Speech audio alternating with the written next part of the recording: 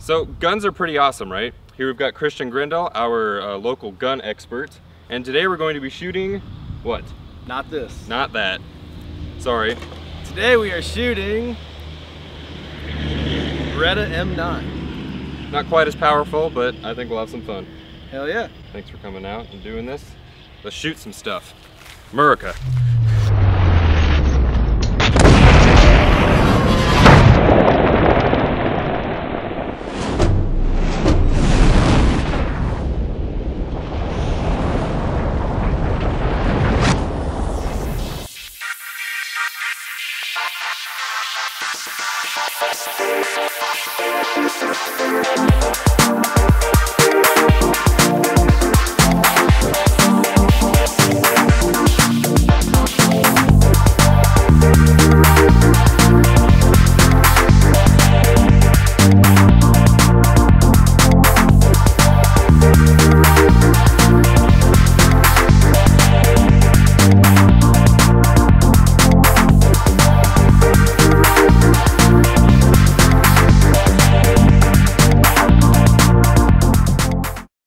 We got 9mm Parabellum, or Luger, whatever you want to call it.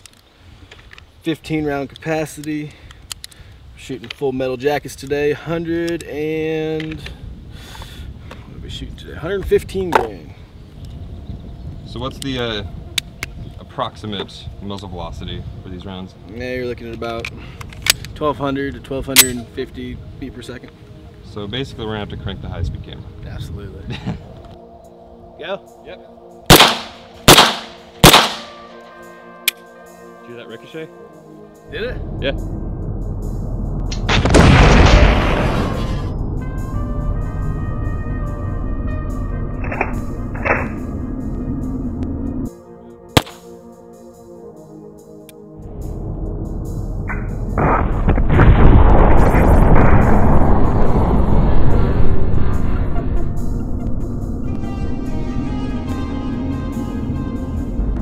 So now that we've taken a look at the actual slide action on the gun, taken a close look at it, we've got some targets we're going to shoot, and first up is some soda.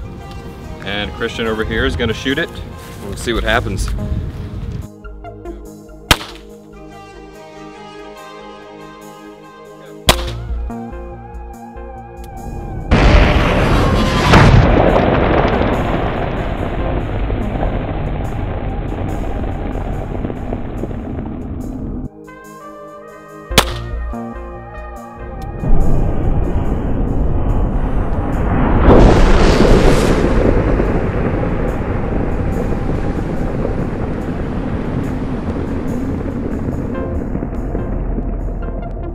So now that we shot our first target, the soda, we're going to shoot an egg. And what do you think, Christian? You can shoot it? Absolutely. All right. I believe in him. Shoot whenever you want. All right. Oh! Oh my God. I told you. You didn't think I could do it. I murked that shit. Probably got it in my hair. Can you see this, Grace? Change the focus so it's in focus.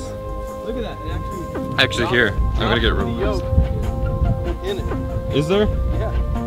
Got some of my earplugs. One little piece got me ringing. No, I'm good. So you're kind of far enough away.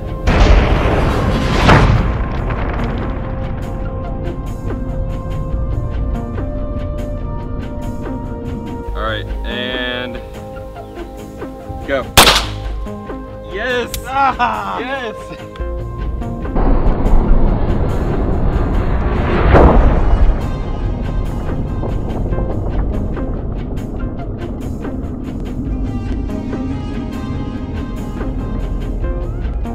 So for our last target, we're going to shoot a ceramic plate and try to hit it dead center, see if we can get it to open up in slow motion.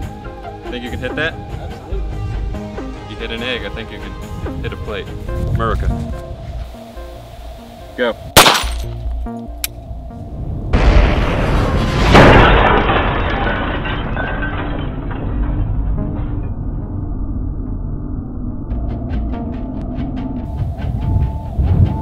Fire. That was good.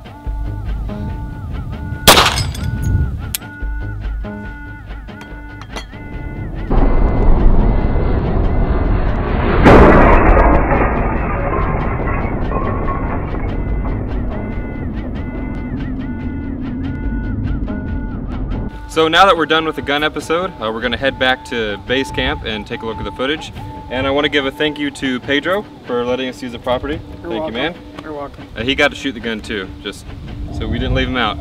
And we're going to turn off the camera and shoot the real gun. See you next week. So I think the most interesting thing I found immediately while filming these guns was just how fast that bullet travels. I remember when I did the BB gun episode, I think I measured the velocity at a few hundred feet per second, something like that. Not terribly fast. But in this shot, first that we did at 2,500 frames per second. And keep in mind, this is 100 times slower than how you perceive life normally. And we only get one frame of the bullet before it is past the frame we had. But this was really just to look at the actual slide action and just the mechanics of the gun itself. So that was okay. You'll see right here, we do have one frame of a muzzle flare before the bullet actually exits. And that's actually due to some of the grain that didn't burn yet, and had actually been pushed through the rifling in the barrel ahead of the bullet, and that burned as it exited. And so we have a little plume right there, and then the next frame the bullet's exiting. We have a little bit more flare right there from the gases behind it. And then it comes out at, what was the muzzle velocity again? 1,250 feet per second. 1,250 feet per second.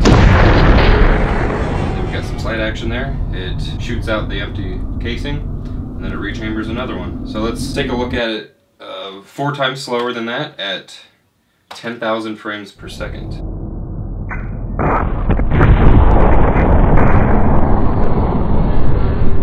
So for this shot, we have it much closer up to the gun so we can get a better look at it. While we do get a lot more frames of the muzzle flare over here, another thing that I noticed was we actually have some escaping gases coming out of this crack right there.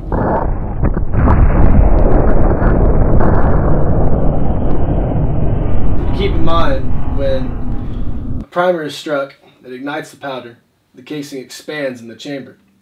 But with all that extra pressure, also forcing the bullet down the tube, sometimes that powder forces its way past the casing.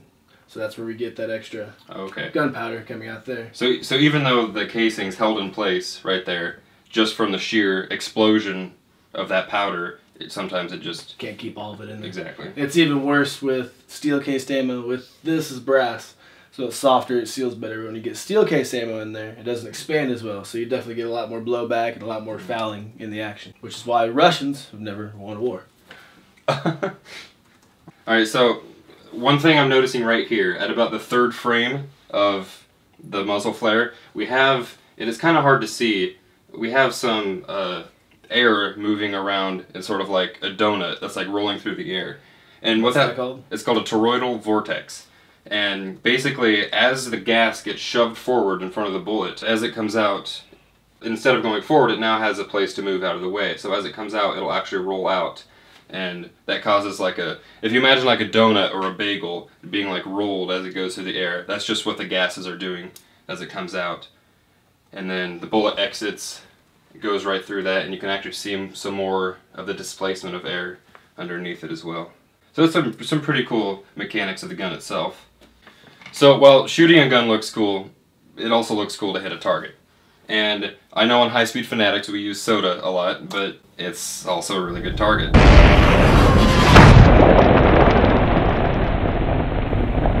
And while Christian didn't hit it dead in the middle, it actually caused some pretty cool things to happen to the can. And this just shows how fast this bullet is moving. In one frame at 2,500 frames per second, it's moved, what would you say that is, 6 inches maybe? 5-6 inches? Roughly. And then you hit the very side of it. And if you remember from the BB gun episode, when that BB enters the soda,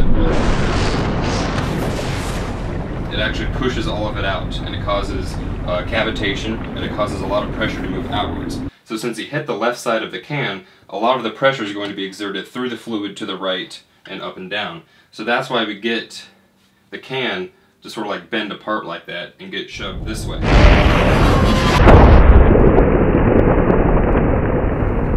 And then equal and opposite force, a lot of the soda gets pushed and basically where that opening was made.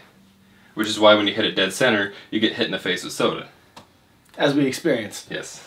So now that we've cranked up the high-speed camera to 10,000 frames per second again, you can see that we actually have quite a bit more frames where we can actually examine the bullet before it hits the Coke can.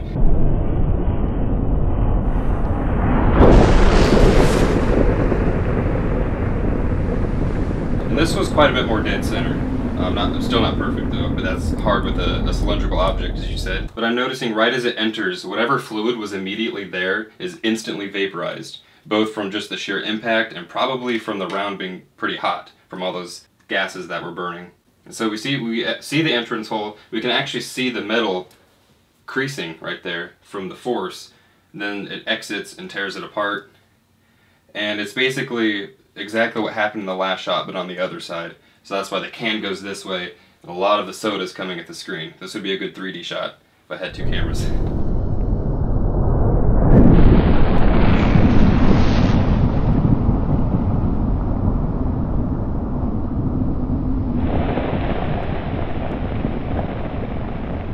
The egg was more of a test of Christian's marksman abilities, and I can say I was genuinely impressed when he hit it the first time. This being 2,500 frames per second.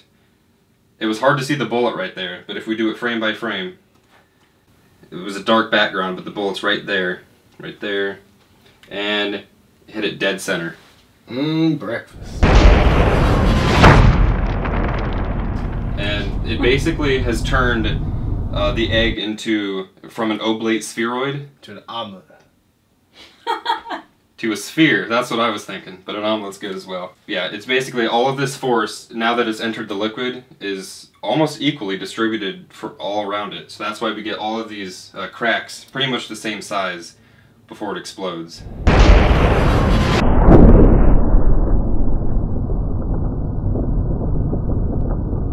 Actually, look at that. You see that shoot up? Nice. That's pretty cool. The pressure was so great from the egg, it forced quite a bit of it into the water bottle, and the back pressure. Some droplets coming out, yeah. The back pressure actually forced some of the water out of the bottle. Sort of like if we watch it kind of quickly, you can see it forces the water bottle like bounce real quick, right there, and then that agitates the water so much it flies out, and we've got some droplets coming.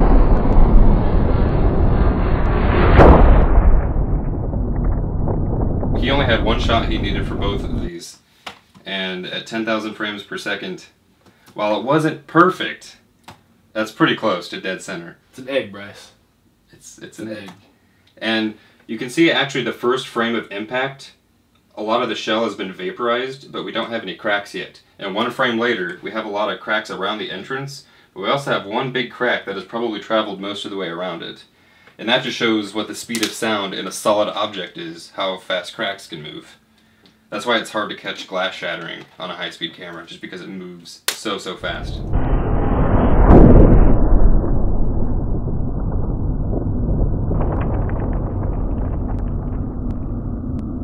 And the bullet exits right there, and everything just expands out in a sphere. Looks like if you were at an astronomy tower, all the like stars around you. That's pretty cool. Yeah. See, shooting can also be a form of art. We could try shooting like water balloons of paint and make some art. That would be cool. Alright, this one wasn't really a test of marksman abilities, as it was just to see something cool, because it plates awfully big.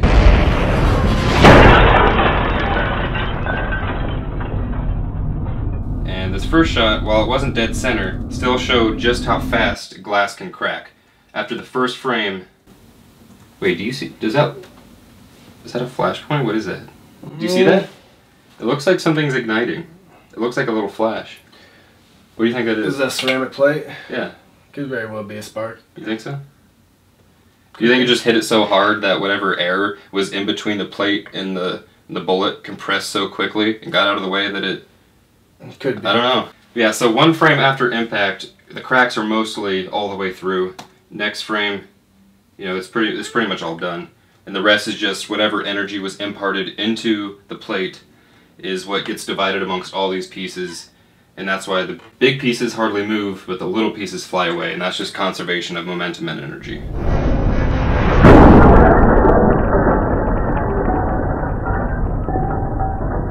So here, the plate again at 10,000 frames per second. You can see, again, right at the impact, the ceramic material is vaporized into a dust. And it seems like whatever a bullet hits is whatever's directly in the way, that's going to happen to it. We actually have a few frames where the cracks are barely visible or just trying to make their way to the edge. And then once they get there, that's when the plate starts falling apart.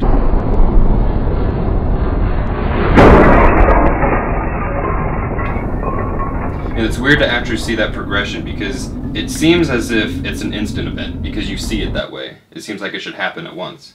But slowing things down can really reveal some pretty crazy things. And this was a lot more dead center, and I'm kind of surprised that it left such a big chunk there. You'd think it would spread radially and equally, but... It did hit a little bit closer to the top than dead center. Yeah, just seeing these pieces flying just reminds me of how slow this really is. Because just watching it, it's just like, pop, on the ground, done.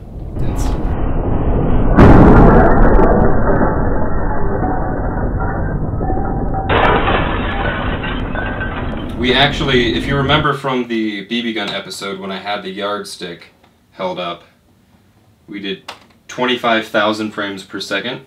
But this time I actually took the liberty of making some sort of scientific apparatus, a measuring device, and it's basically just paper with electrical tape on it. And these are placed at every 2-inch intervals, so there's like an inch there, an inch there, an inch there. And so we can use that to calculate muzzle velocity of the bullet. And so you can actually see, since the gun was right here, all that expanding gas basically tore the paper off. But we did get the bullet in time. So we actually just want to count and see how long this took.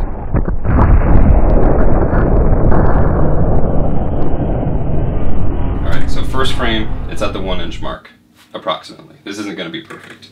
And if we count, 1, 2, 3, 4, 5, 6, 7, 8, 9, 10, 11, 12, 13, 14, 15, 16, 17. 17, would you say, frames? Roughly. At 25,000 frames per second. So I'm going to do some quick math. So quickly there I did the math, and we know that the bullet traveled 10 inches, and 17 frames it took to do that, and at 25,000 frames per second, that's 0.00068 seconds.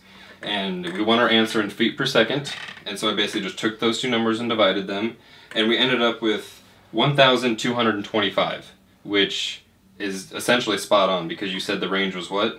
Between 1,200 and 1,250, so basically right in between. So I'd say that's a fair calculation. So that was all of our shots we did. Thanks for watching. We're definitely going to have more gun episodes in the future, things like rifle, shotguns, the AR eventually. Grenade launchers. Of course, those two. Grace is still here. She's behind the camera. Again, like our issue with Jake from the skateboarding episode, we just don't have room here. Hi, everybody. Yeah, she's here. So thanks for watching this episode, and we'll see you next week.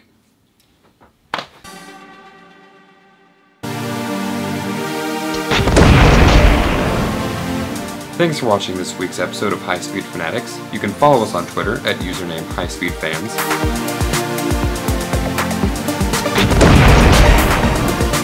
You can also find us at facebook.com/HighSpeedFanatics.